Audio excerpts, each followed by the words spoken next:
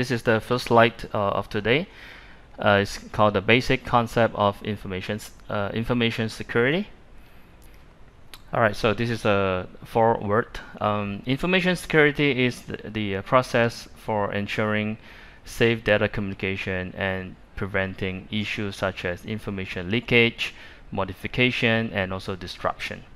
And this document will describe the basic concepts and protection measurements of the information, as well as information security risk and associated assessment and also avoidance method. Okay, and please do in mind this is actually the HCIA security course, and so some of the topics here will be relevant to our examination. Okay, so let's look at the objective of this the topic here.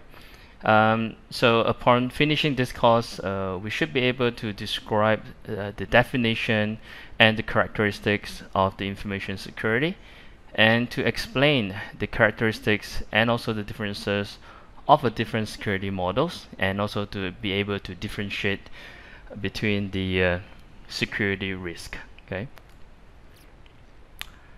Right, so we break this into two topics: information security, and also information security risk and the management.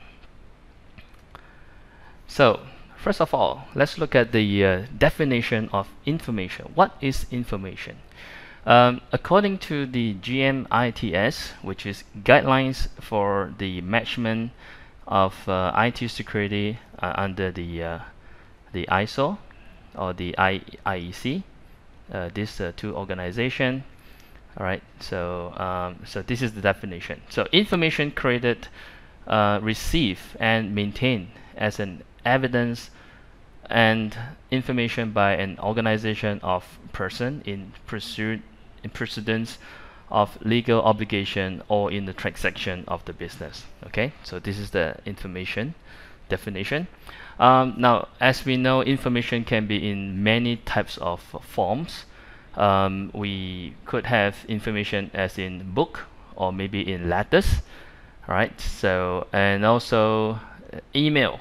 Okay, I think everyone knows email is it's like every day we have tons of email. All these are information, and some of them are very important, some of them are very secretive, and maybe some of them are probably could involve in a legal issue, like for example the email together with the invoice and things like that. Transaction data, so this is absolutely important, right? So for example, banks, we have day-to-day transaction, right? So every transaction is about money, right? It's about people's money. Then we also have information about state secrets. Okay, so this is actually involved in national security stuff.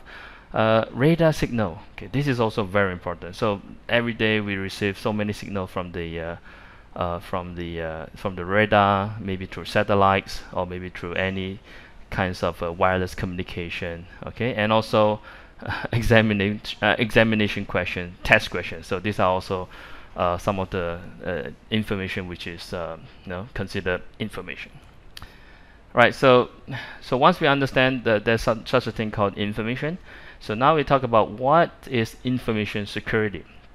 Now, information security refers to the preservation of the confidentiality, integrity, and availability of the data through security technologies. Okay, so these are some of the keywords. You can see here is something like CIA. So this is not the American CIA. C stands for the confidentiality, I for integrity, and A for availability. Okay, so confidentiality is about the information which is maybe some of the information which is private and secret. And integrity is about when we send information to another party, the information should not be tampered in between, okay, during the transaction. Availability is about who can access to the information at what time. Okay, and these technologies includes computer software and also hardware, network, and also some of the key technologies.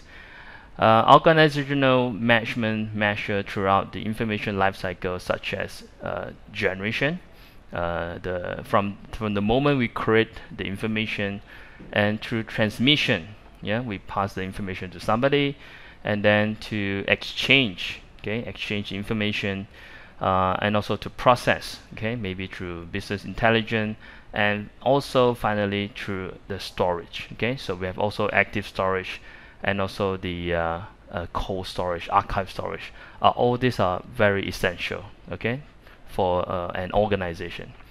So the following will be the effect if information assets are damaged. Okay, so for example, like the information, if it's not secured the proper way, it could be, it could cause a national security issue. Okay, so another thing is the system operating and continuous development. Okay, so this is about the operation. Okay, and personal privacy and property are also will be jeopardized. Okay, so if the information security are not taken well properly. So the aim of information security is to protect data against threats through technical means and effective management. So this is the whole objective of information security. Okay, so it's to protect. Okay. All right, so let's talk a bit on the history. All right, so in the early days, right? So when we say early, it's like early up to the 19 in the 19th earlys, so during that time, there's no such thing called computers or maybe internet. Don't even mention about internet, right? So there's a very limited technology being used to secure the information, or maybe the very first cryptography technology being invented during those days. And then after that, we in the post 60s, okay, so we actually started the information security stage. So this is the time where the internet development brings to a new challenge and also the threats to information security. So in the past, information are stored as in the paper, as in hard copy. So now information are gradually stored in the as the digital form. Okay. So in the 80s is actually the so the 60s is like the beginning, right? So in the 80s is like the age where people will start aware about the importance about the digital information. So and you can see that during this time, the 80s is the time where people look very seriously into implementing information security. Okay, so this is the time where we slowly replace the traditional security. All right, so let's look at this gentleman. Okay, so who is he? This gentleman is one of the Chinese gentlemen. His name is called Wang Jingxi. Okay, so why is he important? Okay, so this is actually to talk a little bit on the history. Basically, a simple photo can also be and we call it the information leakage. Okay, so after the Chinese government invited bids for oil production equipment, okay, so for oil production equipment, Japanese intelligence experts, they use this simple photo to uncover the following secrets of the Daqing oil field. Okay, so this is actually, the government is actually opening up the tender to see who can produce, who can participate to provide the equipment for the oil production. So based on this simple photo, the Japanese the intelligence, they can actually easily tell, like for example, look at the clothing, based on the clothing of this guy. So it's definitely, this is a winter clothing, and they can actually locate this is about 46 to 48 degrees towards the northeastern side of China. And so based on the simple information like this, and also based on the the way how he handled the this equipment, and they can actually tell, this is about you know somewhere near the northeastern side. So finally, the Japanese able to have a good advantage, by bidding for the equipment. Okay, so so sometimes information as simple as just a photo can be also to be somebody's advantage. Okay. So next we talk about the communication secrecy stage. Okay, so in the earliest 1900, okay, communication technologies were underdeveloped. Okay, and data were stored in different location. Okay, so this is, when we talk about the data were stored in a different location, we are referring to the physical data, right? Maybe like letters and maybe a hard copy of information, or maybe some pictures are stored in physical location. Okay, and information system security was limited to physical security of information and cipher-based security communication. Okay, this is mainly stream cipher. Okay, so this is during maybe like Second World War. They use a different cryptography kind of technology to try to avoid the signal that been transmit will be received by the enemies, right? As long as information was in a relatively secure place and unauthorized users were prohibited from accessing the information, data security could be generally guaranteed. So this is actually in the past, right? So as long as the military or maybe the government they hide something in somewhere which is secret location, so general public cannot easily access, then to them this is considered information secure, right?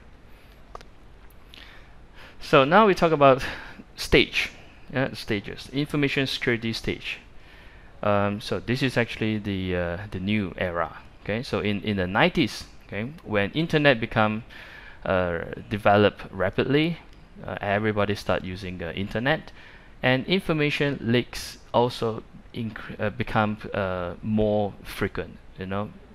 As a result, in addition to the confidentiality, integrity, and availability, information security now focus more on other kinds of principles and also objectives, such as controllability and non-repudiation.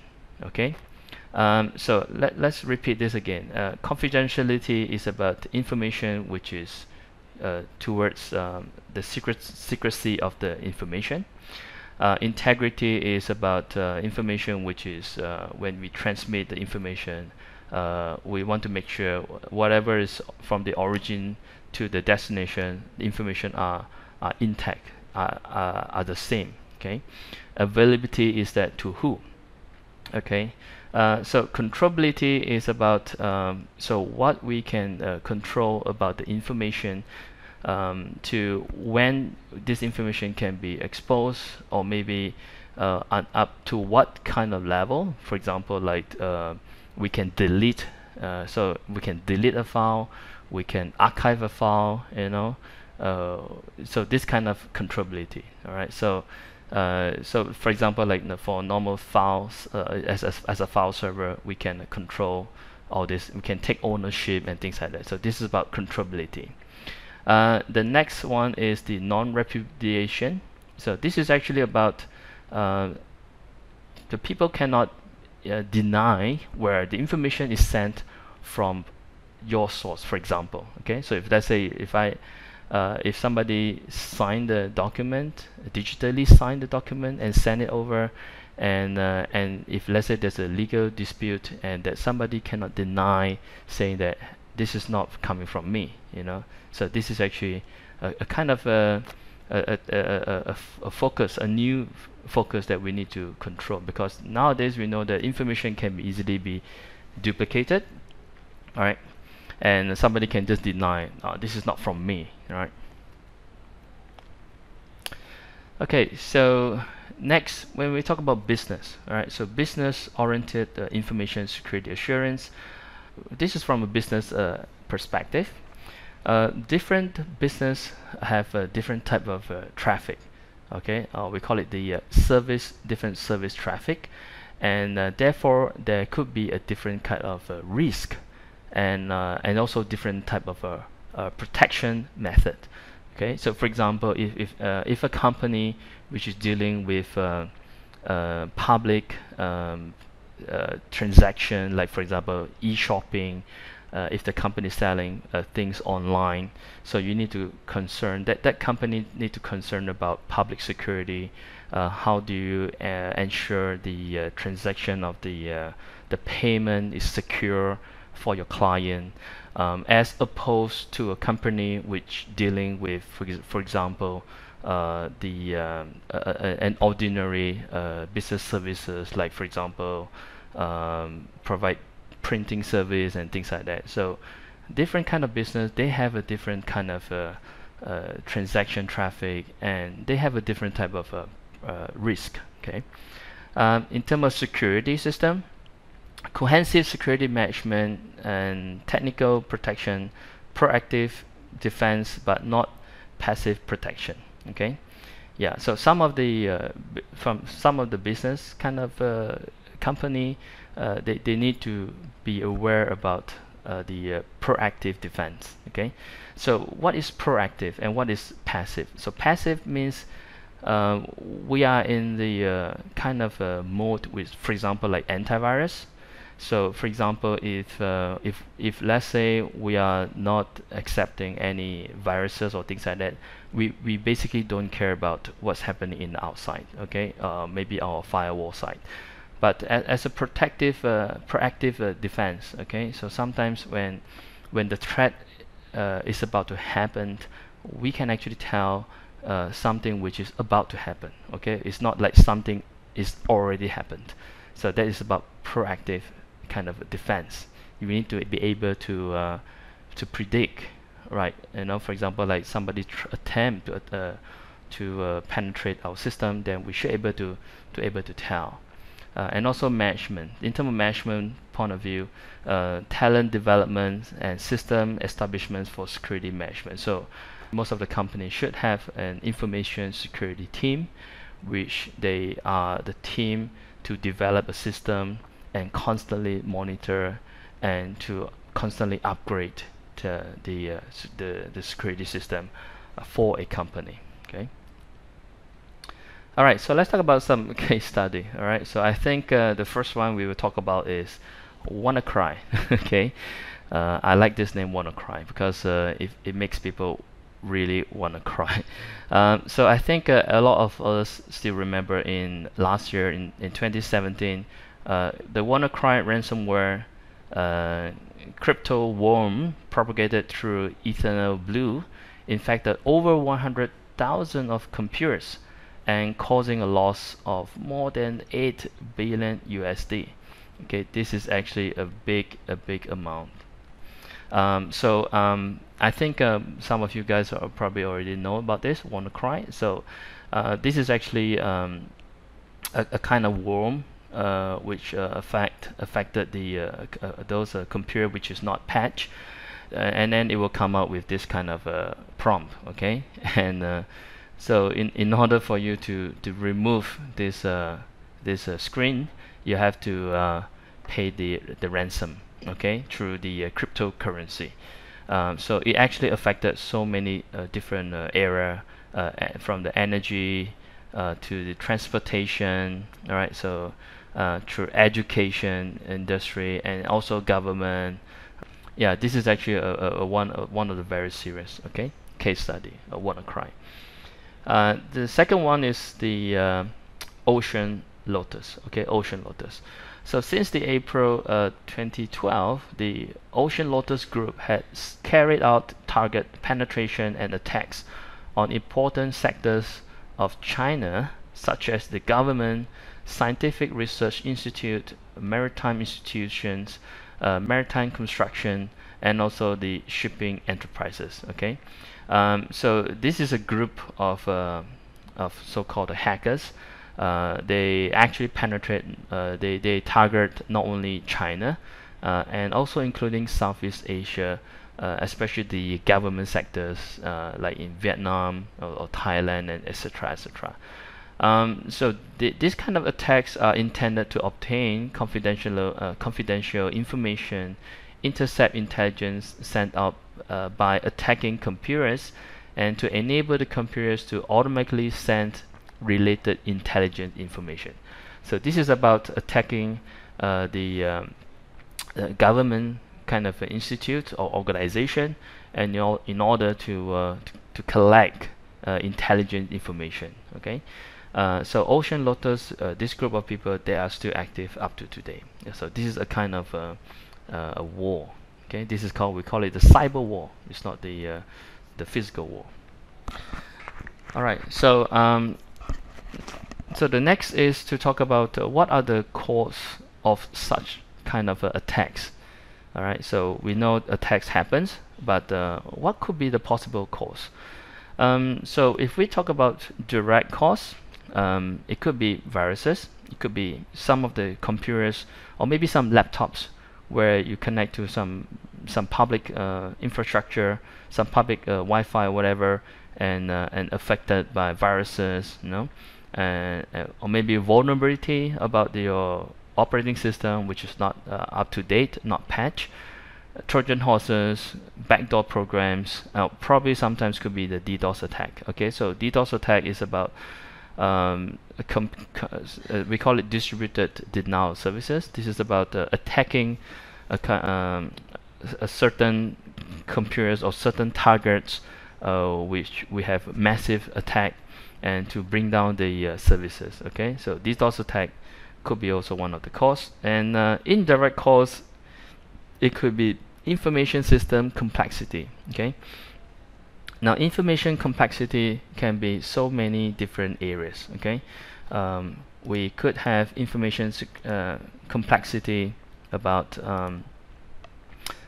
because the design of the flow of a company information is so complex, where sometimes if you want to trace where is the root cause, it's actually it's a hassle. Okay, because of the workflow kind of concept, where somebody sends something, it will go through to be authorized by another superior, and the superior have to authorize by another superior, and things like that. All right, so sometimes due to this process, could be one of the system which is compromised and causes the attack happens. Okay, and sometimes could be due to the complexity of the equipment, right? So for example, like some of the information have to go through different kind of terminals, like for example the payment system terminals, or maybe for example like the chaos. Some system can be attacked through chaos, or maybe for example like in the airplane, there is the entertainment system on the airplane. That could be also potentially another potential entry. Okay, due to the devices issue.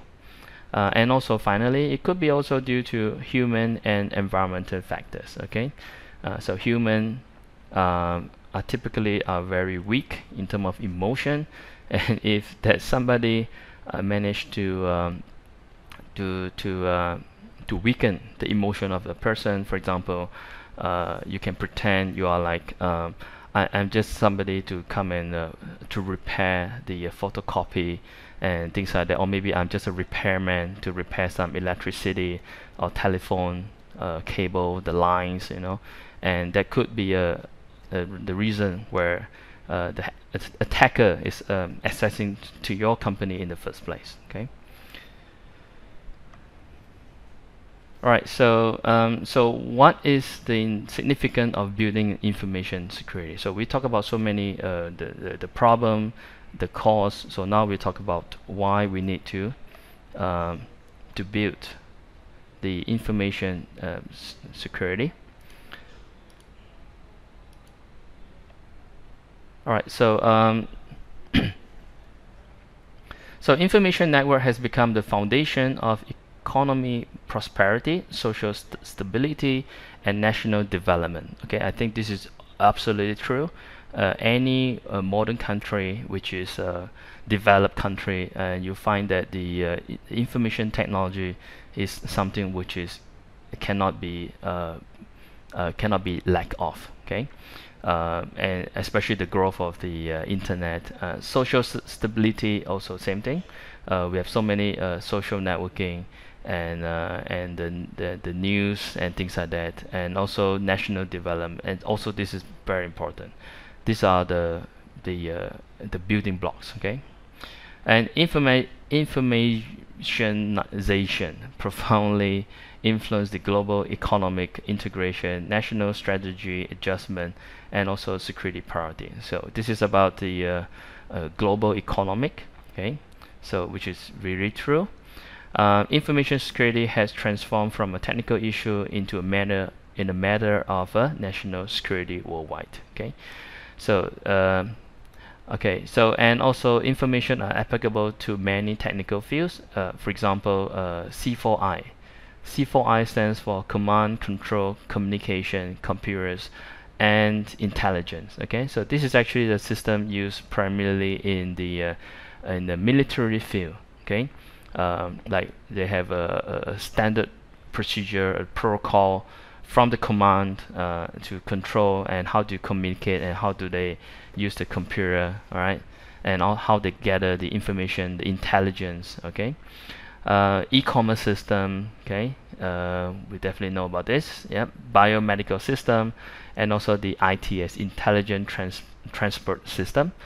So these are actually some many things which is the importance about the information, and you know, all this area required information security. Okay, especially the yeah.